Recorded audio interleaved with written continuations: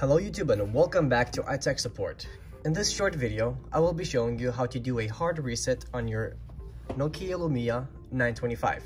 So let's go ahead and get straight to the point. First step, power your device off.